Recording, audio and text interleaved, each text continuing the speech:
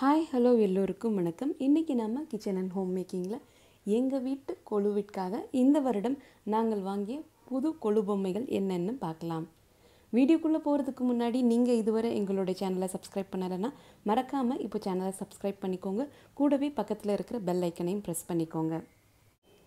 நான் ஏற்கனவே டி நகரில் இருக்கக்கூடிய காதி இந்தியாவில் என்னென்ன கொலு பொம்மைகள் விற்கிறாங்க அப்படின்ற ஒரு வீடியோ போஸ்ட் பண்ணியிருந்தேன். அந்த டி நகர் காதி இந்தியா கடையில் தான் நான் இந்த புது பொம்மைகள்லாம் வாங்கியிருக்கேன். இப்போ என்ன பொம்மைகள் வாங்கியிருக்கோம் அப்படின்றத பார்க்கலாம். முதல்ல காமிச்ச அந்த பொம்மை வந்து கொண்டம்பள்ளி டாய்ஸ் அப்படின்னு சொல்லுவாங்க. முழுக்க முழுக்க மர வேலைப்பாடுகள் நிறைந்த பொம்மை. அந்த பொம்மைக்கு மேலே நல்லா கிளாஸ் கவரிங் பண்ணி செலோடேப் வச்சுருக்காங்க. நம்ம விருப்பப்பட்ட அதை ஷோகேஸ் பீஸாகவும் உபயோகப்படுத்திக்கலாம். அந்த கிளாஸ் பீஸை ரிமூவ் பண்ணிட்டோம்னா நம்ம கொலுவில் டிஸ்பிளேக்கு வச்சுக்கலாம். இதனுடைய ப்ரைஸ் எல்லாமே நான் டிஸ்கிரிப்ஷன் பாக்ஸில் அப்டேட் பண்ணுறேன். அவங்க எவ்வளோ அழகாக பேக் பண்ணி கொடுத்துருக்காங்க பாருங்கள். வைக்கோல் துணி எல்லாம் வச்சு டாய்ஸ் வந்து டேமேஜ் ஆகிடாத மாதிரி நல்லா அழகாக பேக் பண்ணி கொடுத்தாங்க. நான் முதலில் வாங்கின பொம்மை வந்து பத்மாவதி தாயார், வெங்கடேச பெருமாள் அந்த 2 பொம்மையும் இருக்கக்கூடிய ஒரு செட் வாங்கியிருந்தேன். நான் ஏற்கனவே அந்த டி நகர் காதி இந்தியா வீடியோவில் குறிப்பிட்ட மாதிரி 1 அடி 2 அடி பொம்மை அப்படின்றப்போ அவர்களுடைய வேலைப்பாடுகள் ரொம்ப நுணுக்கமாக அழகாக தெரியும் அப்படின்னு நான் சொல்லியிருந்தேன். ஸோ இது கிட்டத்தட்ட 1 அடி இருக்கக்கூடிய பொம்மை தான். இதில் எவ்வளவு அழகான வேலைகள் அவங்க செஞ்சுருக்காங்கன்றதை நம்ம கண்கூடாக பார்க்க முடியும். அந்த பத்மாவதி தாயார் வெங்கடேச பெருமாள் பொம்மையில் எவ்வளவு அழகான வேலைப்பாடுகள் பண்ணியிருக்காங்க அப்படின்றத தான் நாம் இப்போ க்ளோஸ்அப்பில் பார்த்துட்டு இருக்கோம். அந்த திருவாச்சியில் இருக்கக்கூடிய வேலைகள் கூட ரொம்ப அற்புதமாக பண்ணியிருந்தாங்க. பார்க்குறதுக்கு ரொம்ப ரியலிஸ்டிக்காக இருந்த பொம்மைகள் அது. அடுத்து என்ன பொம்மைகள் வாங்கணுன்றதை இன்னொரு கார்டன் பாக்ஸ் ஓப்பன் பண்ணி இப்போ பார்த்துடலாம். பாக்ஸுக்குள்ளே பார்த்தாலே தெரியும், நிறைய துணி வைத்த பிறகு தான் பொம்மைகள் அடுக்கவே ஆரம்பிக்கிறாங்க. அதனால் பொம்மைகள் நல்லா டேமேஜ் ஆகாமல் நாம் வெளிநாடுகளுக்கோ அல்லது வெளியூருக்கோ கூட நல்லா தைரியமாக எடுத்துகிட்டு போகலாம்.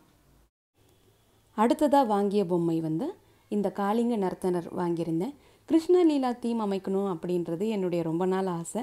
அதனால் நான் நிறைய கிருஷ்ணர் பொம்மைகள் இந்த வாட்டி வாங்கியிருக்கேன். அதில் ஒன்று தான் இந்த காளிங்க நர்த்தனர். காளிங்க நர்த்தனர் பொம்மையை வீட்டில் வச்சு எப்போவுமே கூட நம்ம வழிபாடு செய்யலாமா? அப்படி வழிபாடு செய்கிறனால என்ன பலன் கிடைக்கும் அப்படின்னா, ராகு தோஷத்தினால் ஏற்படக்கூடிய சில பிரச்சனைகள் எல்லாமே நமக்கு இந்த காளிங்க நர்த்தனர் வழிபடும் போது நமக்கு நிவர்த்தி ஆகும் அப்படின்னு சொல்கிறாங்க.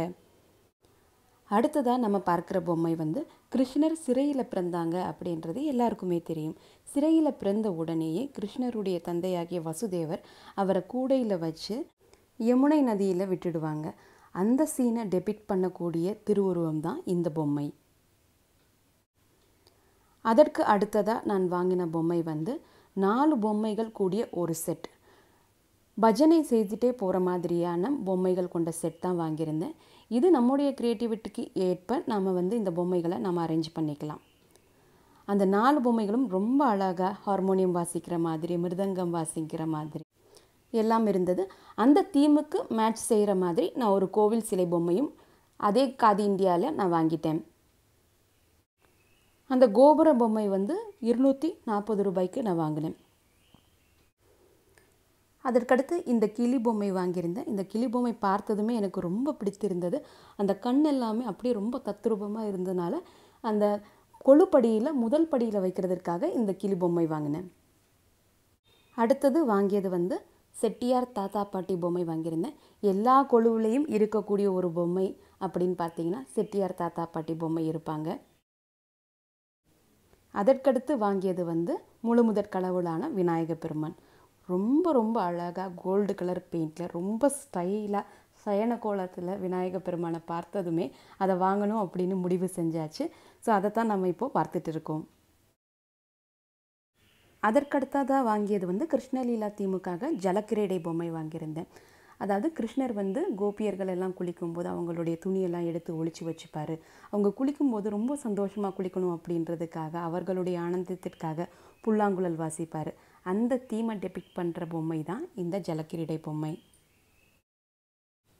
அடுத்ததாக நம்ம பார்க்கக்கூடியது கிருஷ்ணர் தேவகிக்கு சிறையில் பிறந்த தருணத்தை டெபிக்ட் செய்யக்கூடிய அந்த பொம்மை பார்க்கிறோம். தேவகிக்கு கிருஷ்ணர் சிறையில் பிறந்தது உடனேயே கம்சன் அவரை அழித்து விடுவான் அப்படின்றதுக்காக வசுதேவர் அவரை தூக்கிட்டு போகிறாரு யமுனை ஆற்றுல விடுறதுக்காக. இந்த பொம்மை இருக்கிறதுலேயே ரொம்ப வெயிட்டான பொம்மை, ஆனால் ரொம்ப அழகாக இருந்த பொம்மை. நம்ம முதல்ல பார்த்த அந்த கொண்டம்பள்ளி பொம்மை இந்த மாதிரி கிளாஸ் பீஸ்லாம் கவர் பண்ணி செல்லோடேப் வச்சு ஒட்டியிருந்த பொம்மை. இந்த மாதிரி இருந்த பொம்மையை தான் நம்ம செல்லோடேப் பிரித்தா போதும், அந்த கிளாஸ் பீஸ் தனியாக வந்துடும். இந்த செல்லோடேப்பை பிரிச்சுட்டு தான் நான் வந்து கொலு டிஸ்பிளேயில் உங்களுக்கு காமிச்சேன். இப்போ நம்ம பார்க்குறது இந்த வருடம் ரொம்ப வைரலான அத்திவரதர் பொம்மை. இந்த பொம்மைக்கு அவ்வளவு டிமாண்ட் இருந்ததுங்க, எங்கேயுமே கிடைக்கல. கடைசியில் என்னுடைய பிரதர் வந்து எங்கள் வீட்டுக்கு பக்கத்தில் இருக்கக்கூடிய ஒரு சர்வோதயாவில் இருந்து தான் இந்த அத்திவரதர் பொம்மை வாங்கி வந்தாங்க. இந்த அத்திவரதர் பொம்மையுமே எங்களுக்கு சயன கோலத்தில் மட்டும்தான் கிடைத்தது, நின்ற கோலமில் எங்களுக்கு கிடைக்கவே இல்லை. இப்போ நாம் பார்க்குறதும் எங்கள் வீட்டுக்கு பக்கத்தில் இருக்கக்கூடிய சர்வோதயாவிலிருந்து என்னுடைய பிரதர் எனக்காக வாங்கி கொடுத்த கிஃப்ட்டு தான். இந்த பொம்மை பார்த்திங்கன்னா சிவபெருமான் தன்னுடைய குடும்பத்துடன் கைலாயத்தில் இருக்கக்கூடிய ஒரு பொம்மை செட். சிவபெருமான் பார்வதி தாயார் மலை மீது உட்கார்ந்துருக்கிற மாதிரியும் அவர்களுடனே அவர்களுடைய மைந்தர்களாகிய விநாயக பெருமானும் முருகப்பெருமானும் இருக்காங்க. இன்னொரு புறம் பார்த்திங்கன்னா அகத்திய முனிவரும் நாரத மாமுனிவரும் இருக்காங்க. அதற்கு முன்னாடியே வந்து நந்தி தேவர் இருக்காங்க. இது எல்லாமே சேர்ந்து ஒரு செட்.